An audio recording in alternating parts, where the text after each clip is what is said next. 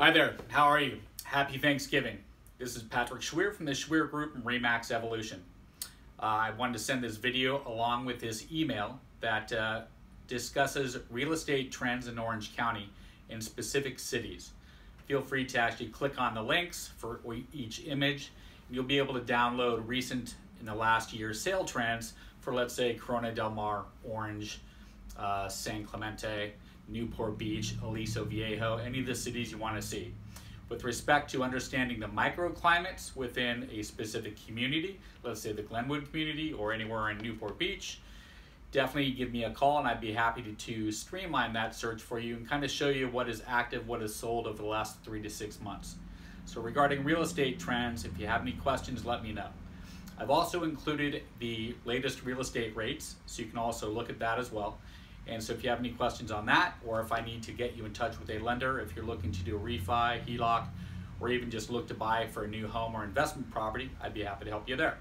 So the reason why I'm talking today is one of my main duties, I think, as a real estate agent is to continue my education and make sure what I learn I process and get out forwards to my clients, whether you're a home buyer, seller, or an investor.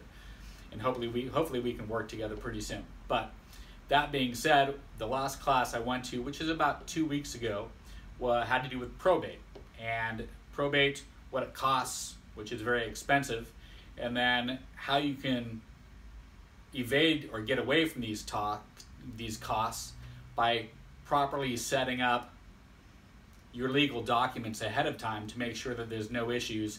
And should, God forbid, something happen to you or your spouse, the property and the money you have goes to the right people and doesn't get eaten alive or taken away from the city, the county, or the government. So in the probate class I took, there are a couple items I wanted to mention to you. First off, how do you take title to your current property? Title. You can have title as a revocable living trust. You can have title as community property, joint tenancy, tenants in common. You can do it a bunch of different ways. Now the question is, you have to know right of survivorship as well. So you want to know exactly what's going to happen, God forbid you get hurt, or maybe both you and your spouse get hurt. So if you don't hold the property in proper title, that could affect what happens. Secondly, aside from title, is a will. Do you currently have a will set up? Some people may, a lot of people don't. The question is it current? And does it need to be updated, etc.? Again, these items are not very expensive, but something you want to make sure of. And when in doing this, basically, you're giving a gift to your family, since it's the holidays. Give a gift to your family, a sense of security and peace of mind should they have to actually deal with this type of situation, which is definitely not always pleasant. Third,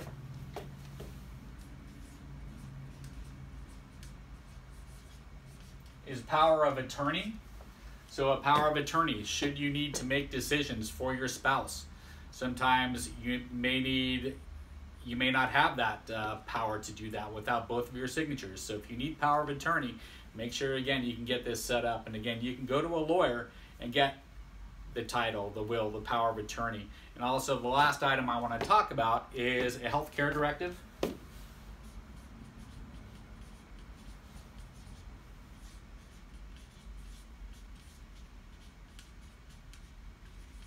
And a healthcare directive, I recently just experienced this where I had a sister in the hospital. I called up to talk to her. They couldn't even tell me whether she was in the hospital. And then, of course, trying to find out what was wrong and how she was doing, there's very little information they're willing to give you because of HIPAA restrictions and regulations. So that being said, prepare yourself and take care of your family at the same time. Work in making sure that your title is set up for any of your properties. Make sure that you have a will, power of attorney, and a healthcare directive. There's a lot of other options and items that need to be looked at when you do own property and have investments. So make sure that you're taking care of these correctly for your heirs and your family and the rest of your family and your children. So that being said, I hope you guys give me a shout if you have any questions. I am a real estate broker. I am not, again, a lawyer or a tax guy. So I can refer you to people who can help you with these items. Again, I wouldn't do this specifically for you. I would help you buy or sell a home.